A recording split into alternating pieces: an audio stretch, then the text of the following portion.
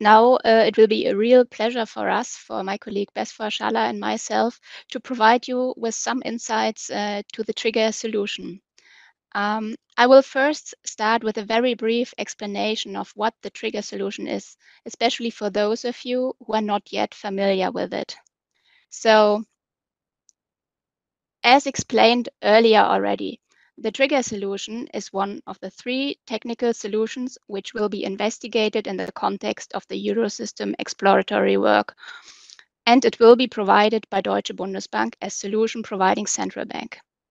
With the help of the trigger solution, market participants will have the opportunity to settle DLT-based wholesale financial transactions in the existing target services. So this means without the creation of central bank money tokens.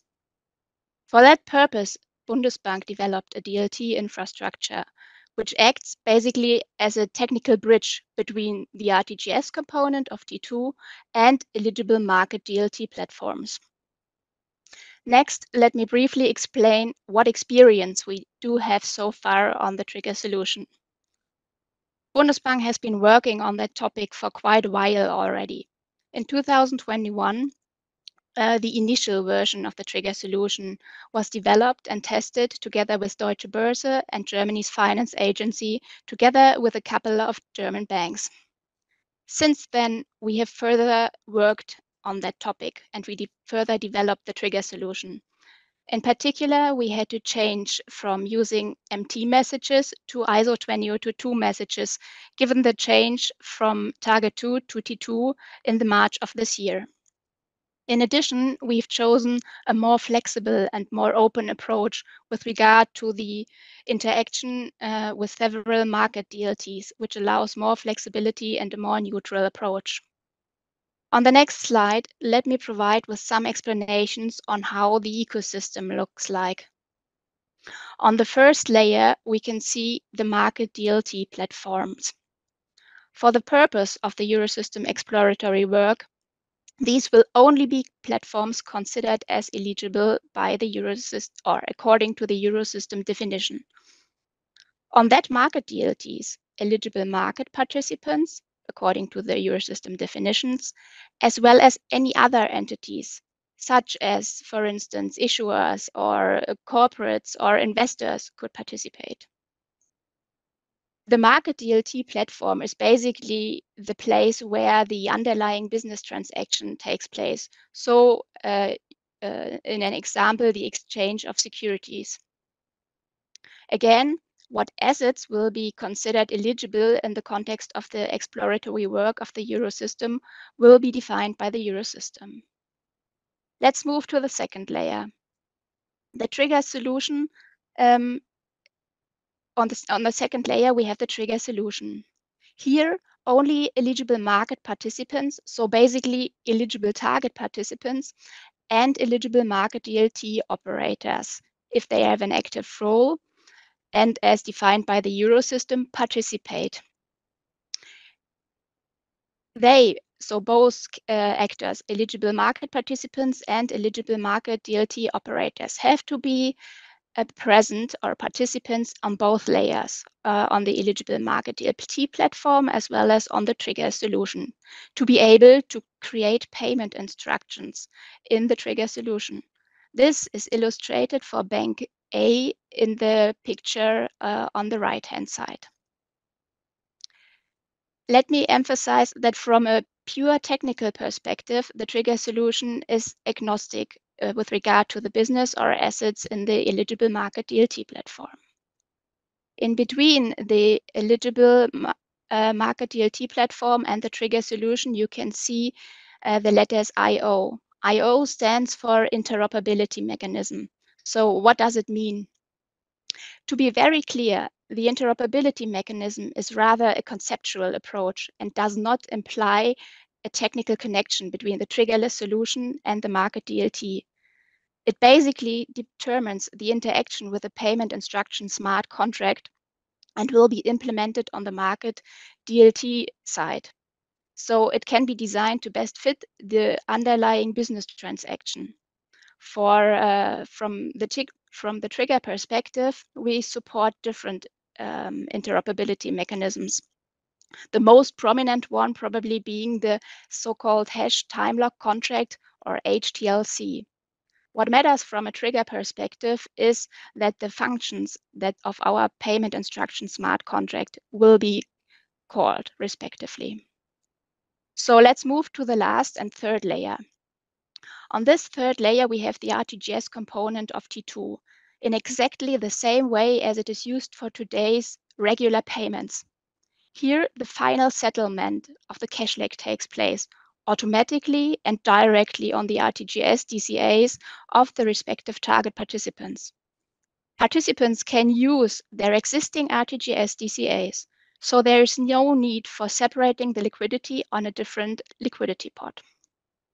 Next, we will now look a bit closer into how a DVP transaction could be settled using the trigger solution. In the very first step, we have, for instance, a buyer and a seller agreeing on an exchange of eligible assets against euro, since we settle against target, in an market DLT platform. So these activities are outside the scope of the trigger solution. And this is, for instance, also where the blocking of securities would take place. If we now move to the second step, the activities of the trigger solution start. Based on the trade in the market DLT platform, a payment instruction will be created in the trigger solution. To be very clear, this will not be done by the interoperability mechanism as such, but by the participants in the trigger solution, which can be either the payer bank, the payee bank, or an authorized third party. Let's move to the third step. Once a payment instruction is created by Bundesbank, by the participants, apologies, Bundesbank will convert it into an ISO 20022 message. These messages will be sent again by Bundesbank and via its own infrastructure via SMIC2 T2. Here, I would like to emphasize that there are no accounts and no funds in the trigger solution. We only work with payment instructions. Accounts and funds only exist in the T2 or RTGS layer. With the next step, we move to the payment process.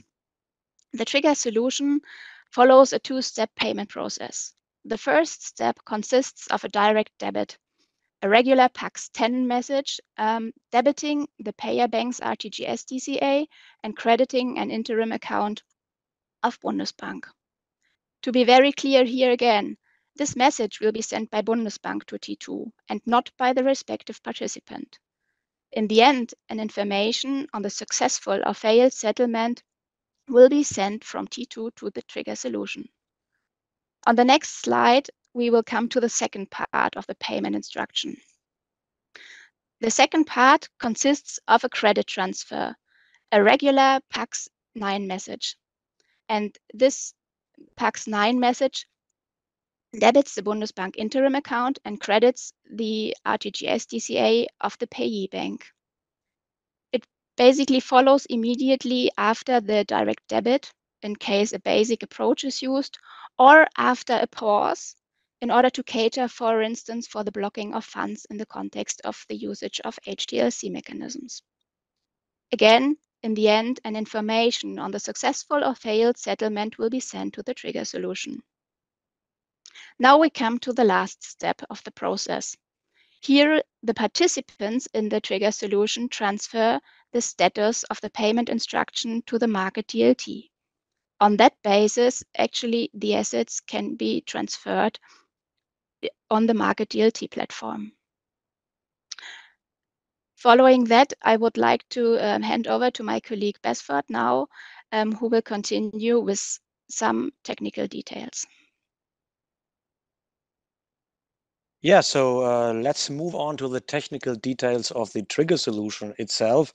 So one of the core elements of the trigger solution is a DLT, a blockchain infrastructure, which is called the trigger chain. And the trigger chain itself was developed using the most recent version of Hyperledger Fabric 2.5, which is a permission blockchain. Another point is that the whole solution, including its different components, are implemented within the internal Bundesbank environment. And through the internal communication infrastructure of the Bundesbank, our solution is able to communicate with T2. So we are not using any external cloud service provider to host our solution. So coming to the next point, what are ways users or participants can connect to the trigger solution? So we have foreseen two options. So the first option is to connect to the trigger solution via the API interface. What does that mean? Basically, we expose our REST APIs, and through these APIs, participants would have the possibility to build, to configure their applications in order to be able to communicate with the trigger solution.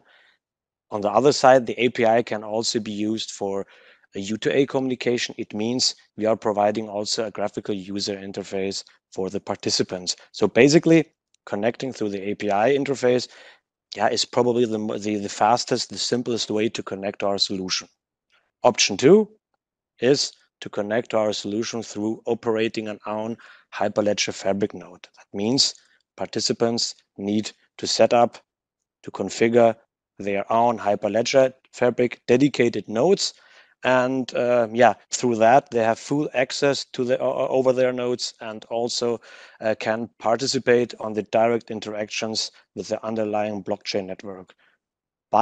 Nevertheless, this requires a little bit more effort and, of course, Hyperledger Fabric expertise.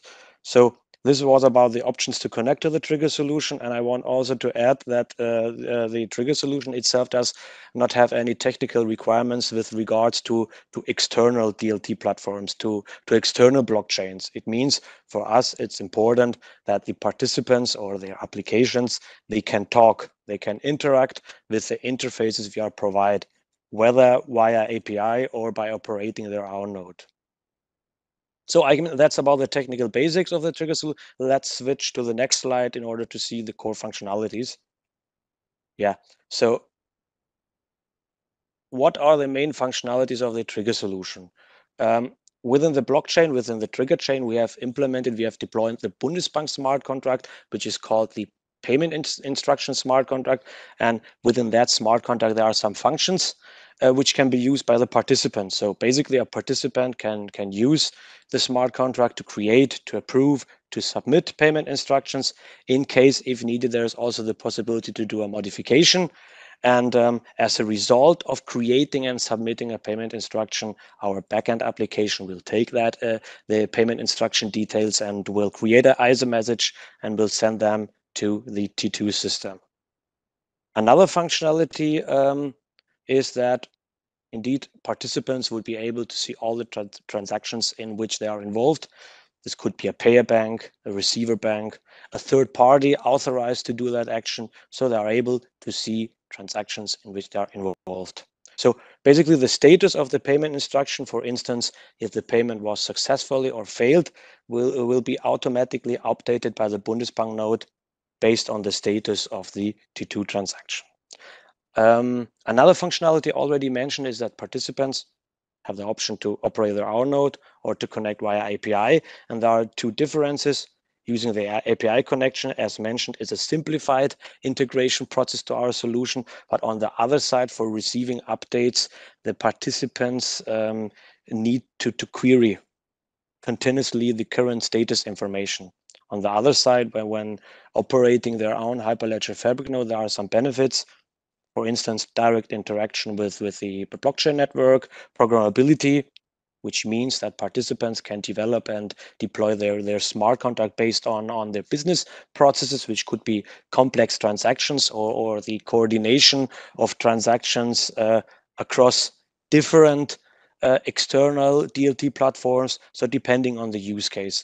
And of course, participants, when operating their own node, they get automatically notified via the events, via the Hyperledger Fabric specific events about the status updates of the payment instruction. So that's about the main functionalities of the trigger solution. We can switch to the next slide. So I hope after these explanations that you are interested, or there are interesting parties willing to explore the trigger solution and also its capabilities. And in that case, we have prepared some specific documents which are already made available in the context of the call for interest. I think two or 1 day ago. So first there is a process description document providing an overview of the ecosystem and the various process steps which are needed for the use case DVP, delivery versus payment. Then the package also includes a user requirement document with the various functional requirements. Then we have also the different onboarding steps and technical details which are described within the onboarding guide. Another information is that we have also a trigger solution specific registration form, Form 2, which you need to complete and to submit to your local NCB, which afterwards will forward it to the Bundesbank. And another step to be done by a local NCB is also to set up the necessary direct debit mandate, which is also needed for using the trigger solution. So that's about some details for interested participants. Of course, have a read on the documentation provided, and for questions you can contact us directly through the provided email address. And yeah, so that's about the theoretical presentation of the trigger solution with some technical details. And now I think we can start with the demonstration of the trigger solution.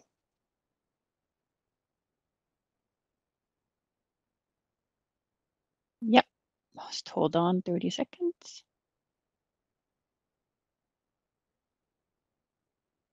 Welcome to the demonstration of the trigger solution provided by Deutsche Bundesbank. The trigger solution is one of 3 technical solutions offered for the Eurosystem exploratory phase on new technologies for wholesale central bank money settlement. Before we show you the trigger solution, we would like to provide you with some information on the process of settling a transaction via the trigger solution, so that it is easier for you to understand what we enter in the graphical user interface later on. The business case shown illustrates the settlement of a securities trade performed on any eligible market DLT platform.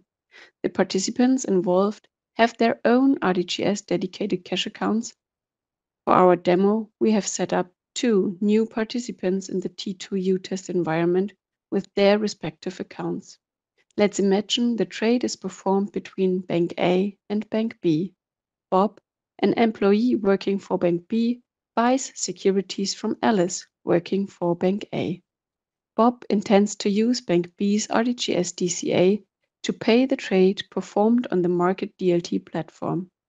In our example, Bob's DCA has the big ZeroDev XXX.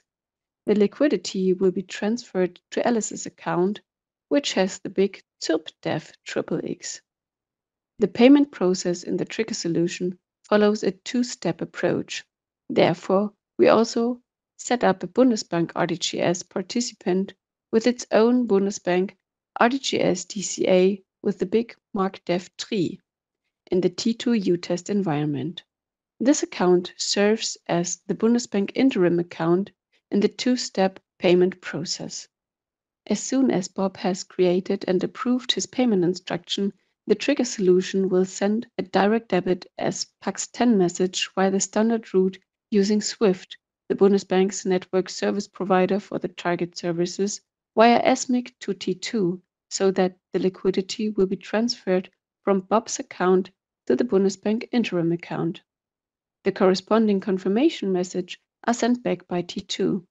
This means that the trigger solution receives a positive PAX2 message confirming the settlement of the direct debit. In addition, Bank B receives a PAX10 message informing that the direct debit has been settled on its account ZeroDev XXX. In a second step, after the trigger solution has received the positive PAX2 message, it sends a PAX9 message to forward the liquidity from the Bundesbank interim account to Alice's account. After this credit transfer has been settled, the trigger solution again receives a positive PAX2 message confirming the settlement of the credit transfer, and Bank A receives a PAX9 informing that the credit transfer has been settled on its account ZIRPDev XXX.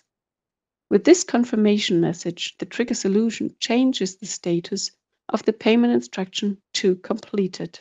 This is the general process.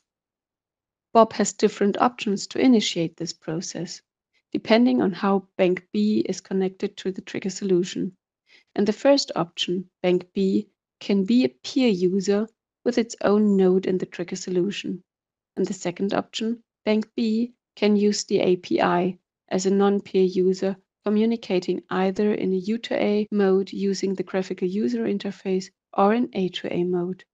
Regardless of this connectivity, but depending on the interoperability mechanism implemented on the respective eligible market DLT platform, Bob can also choose between the supported payment instruction lifecycles. This means that he can use either the basic approach without HTLC functionality or the advanced approach with HTLC functionality. The difference is that the HTLC approach has additional steps to first confirm that liquidity has been blocked on the Bundesbank interim account and then to initiate the second step of the payment process after the pre-image of the hash included in the payment instruction has been provided.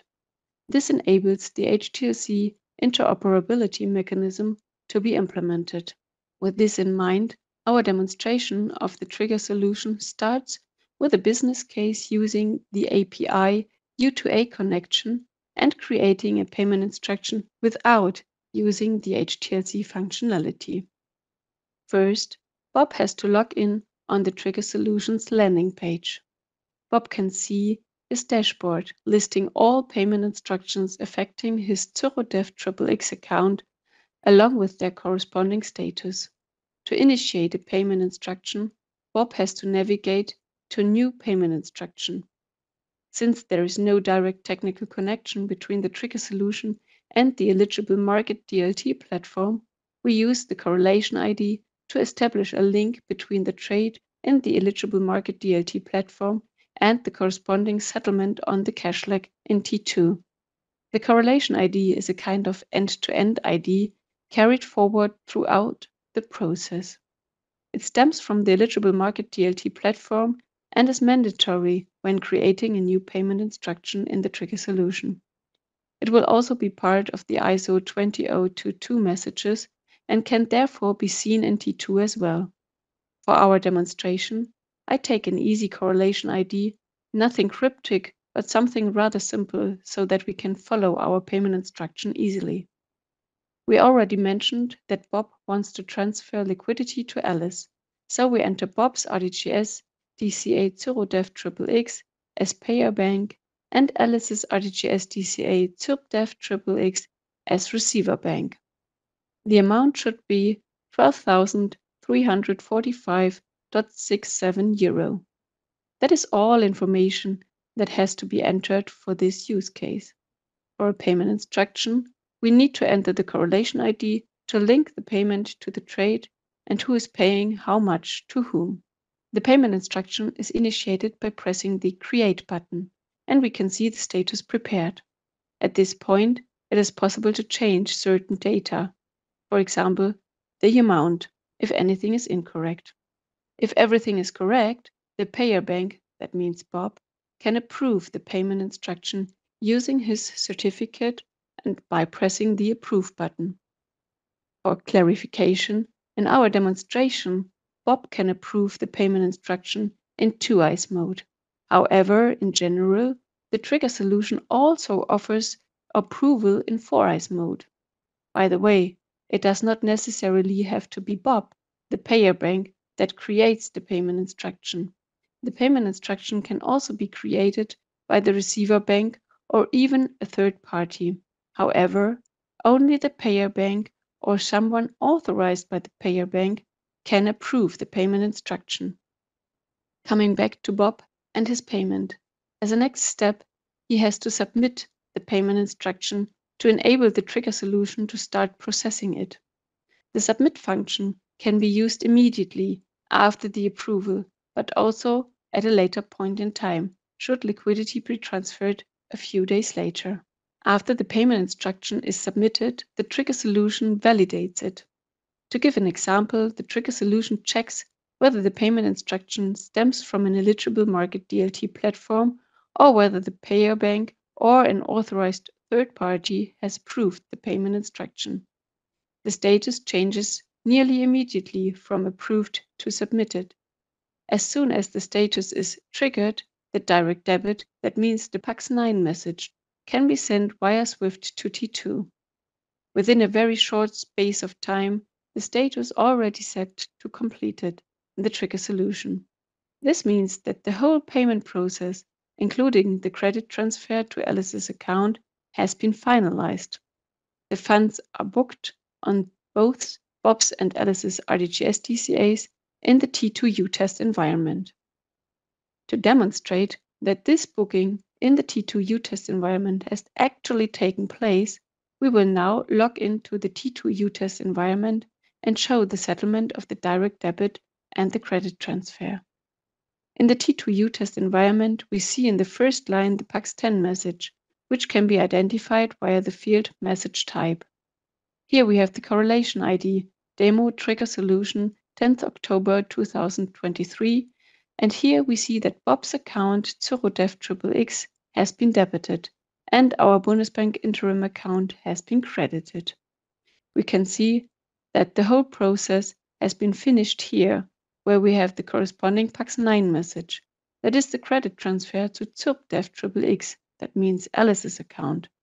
The credit transfer has also been settled successfully, which we can see by the status settled. The PAX9 message also contains our end-to-end ID, that means the correlation ID, which is carried forward throughout the process.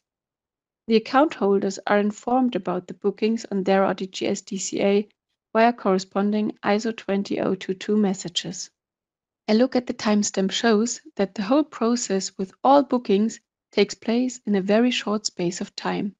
We can see here in the Trigger Solutions dashboard the payment instruction we recently created with a respective correlation ID, the creation date, the payer bank and the receiver bank, the amount and the status which is completed. Going to the details, we see again the execution time, the time it was created, and the time the last status change occurred. When the trigger solution receives the last PAX2 message resulting from the successful settlement of the credit transfer in T2, it updates the status to completed to indicate a successful settlement. Thus, with the trigger solution, payment instructions resulting from trades on eligible market DLT platforms can be booked on participants' RTGS DCAs within a very short space of time. Now we come to the second business case, creating a payment instruction via the API U2A connection with using the HTLC functionality. This means we show the same steps for creating a payment instruction, but include the additional information and steps needed for the HTLC mechanism. Therefore, we navigate to the screen New Payment Instruction and start entering the data. This time, we choose a different correlation ID, Demo Trigger Solution 13th October with HTLC. The payer is again Bob's account ZeroDev, and the receiver Alice's account ZeroDev. The accounts entered cannot be fictional BICs. They have to exist in RTGS. This means that entering incorrect or non-existing BICs will result in an error.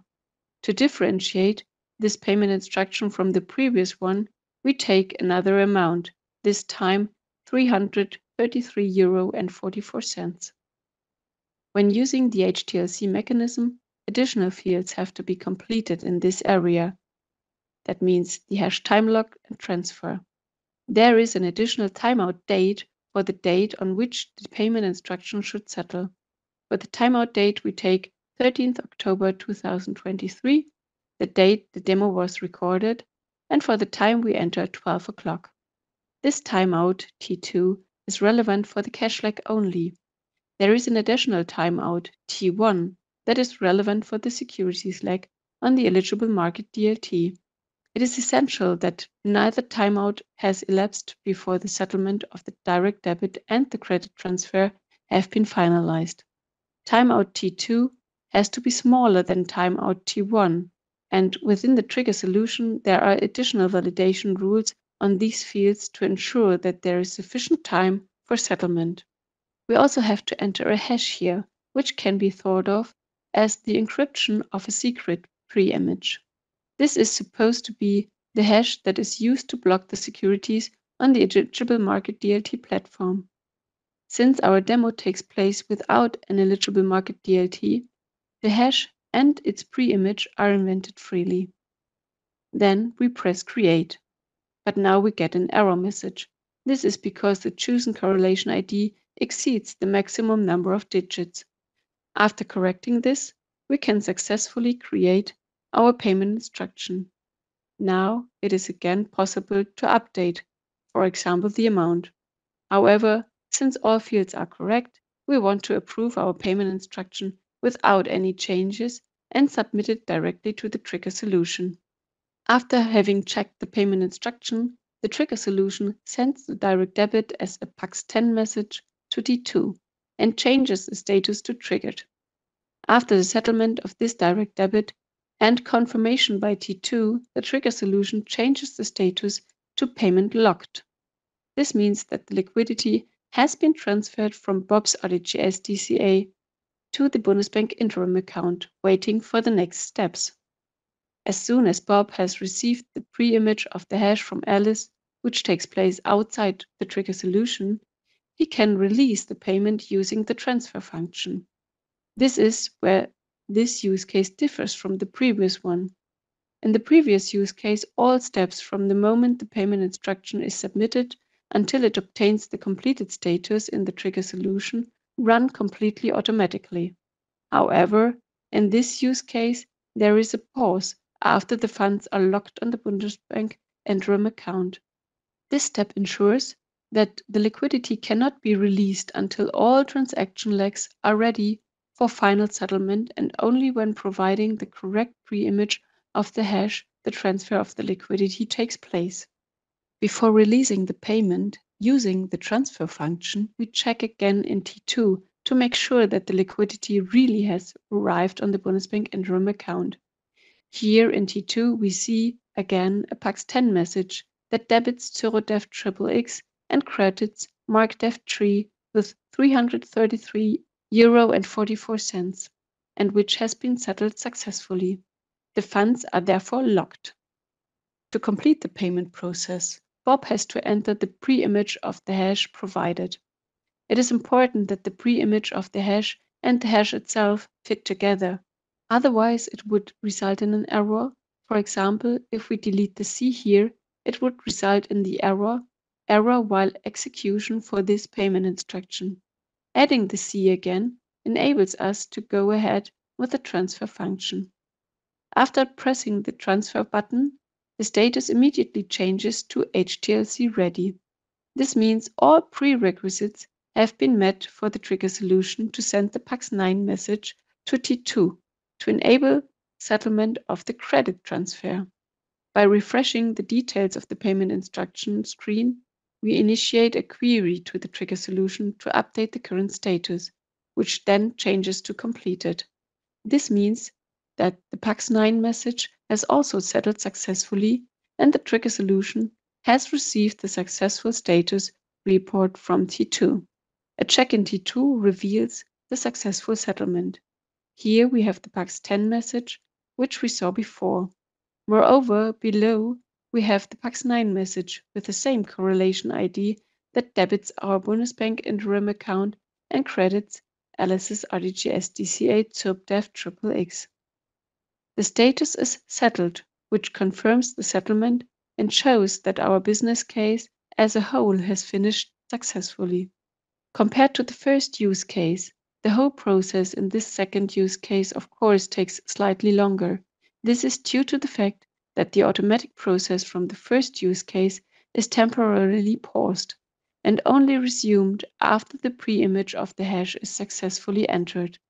Thus, when using the HTLC functionality, it is up to the participants as to how fast a payment instruction is finally booked on the RTGS DCAs. With this, we have reached the end of the demonstration of the trigger solution. Thank you very much for your attention. In case of any questions, please contact the trigger solution team of Deutsche Bundesbank via email to triggersolution@bundesbank.de.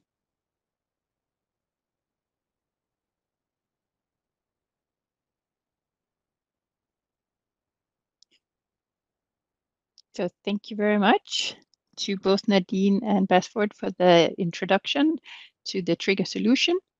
So we're just going to quickly have a check on potential questions. Yes, indeed, Elin. I would start with the questions, if I may. And I think the first question I would like to answer is that we got through the chat is the target auxiliary system interface used by Bundesbank in the trigger solution when sending PAX 10 or PAX 9 to RTGS? And here we can say, no, we do not use the auxiliary system interface. We use the regular payment bank interface by Bundesbank. And so we also do not use ASI messages. It's just the Bundesbank operating in its payment bank role. And this is how we presently implemented the trigger solution for the purpose of this exploratory phase. I hope this answers the question. Was pretty straight, I think.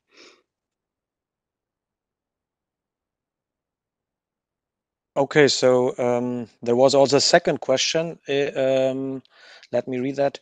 Does the payment confirmation by the purchaser has to be done manually, or can the whole process be conducted E2E automated? So we have mentioned that the status of the payment instruction based on the T2 transaction is automatically provided to the trigger solution by the Bundesbank node. So it's within the trigger chain. So it's up to the participants to check the status of the payment instruction. And this can be done, for instance, by operating on our node. I've already mentioned when operating on own Hyperledger Fabric node, it's possible to get notifications through the blockchain events. So this is a process, and based on a smart contract implemented by participants and their own application, this whole process of being notified for a payment instruction can be automated. On the other side, of course, users can use also the API way to connect to the trigger solution, but they need to develop an application which continuously queries the status within the trigger solution. So until the trigger solution, the status is provided in an automated way by the Bundesbank node. For reaching out the market DLT, it's up to the participant to do the needed configurations and developments.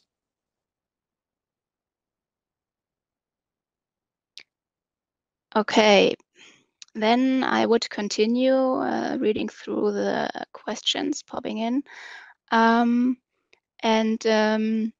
There are some questions with regard to the specifications and documentation, specifically with regard to the API specifications, and also the question regarding whether there is some form of sandbox.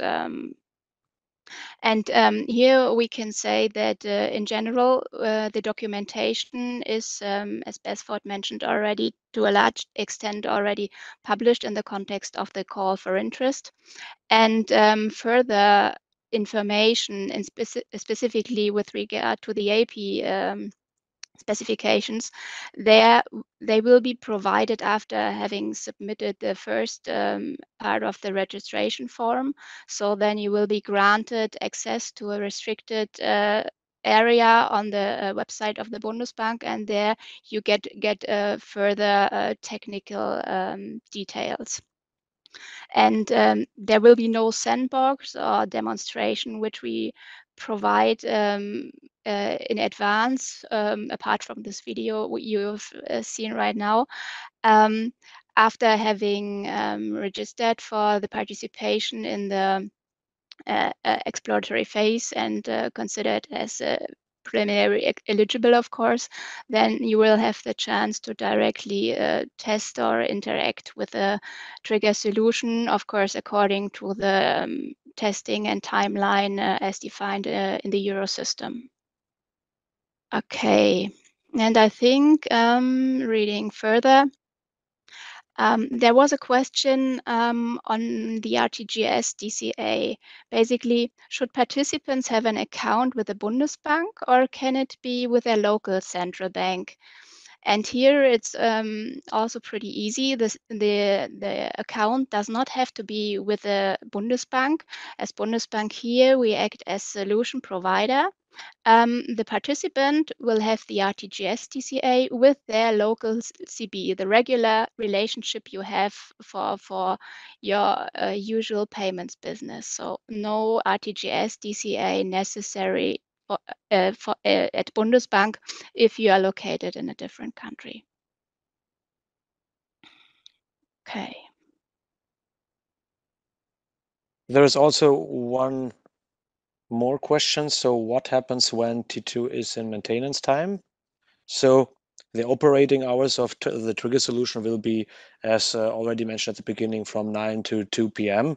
So within the T2 operating hours, and everything arriving in the meantime will be buffered by the trigger solution.